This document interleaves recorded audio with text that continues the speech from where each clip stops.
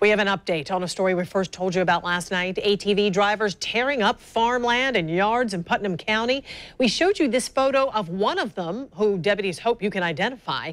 Channel 4's Alicia Booth joining us live from East Palatka in Putnam County. Alicia, this is really an important time of year for farmers.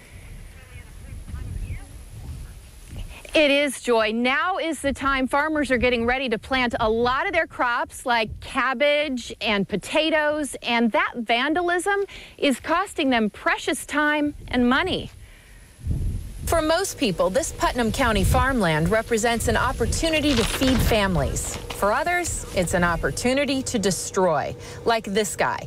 The Putnam County Sheriff's Office is hoping to identify and arrest him and other vandals like him. So they just knock down these rows? Right, they'll get out here and they'll drive right through the center of the field. Donnie Jordan is an agricultural deputy with the Putnam County Sheriff's Office, a new position designed to catch criminals like this one. Tanya Turner saw the picture on Facebook and immediately shared it, and her disappointment with the vandals. Y'all need to have some respect and learn that's someone else's property. If someone destroyed something of yours, you'd be mad, you know, and that's someone's livelihood. That's how they feed their family. In some cases, the damage amounts to thousands of dollars, and that means the people who tear up this land could be charged with a felony and face prison time. And these people can be vindictive. The farmers know from experience the threat of retaliation for speaking out is real.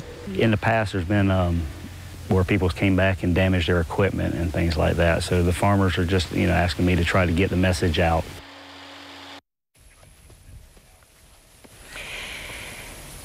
And that fear of retaliation is why we are not identifying the farms affected tonight. If you do have information that could help put a stop to this, you can call the Putnam County Sheriff's Department.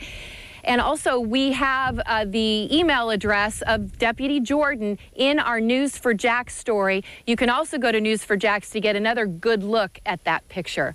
We're live in Putnam County. Alicia Booth, Channel 4, the local station.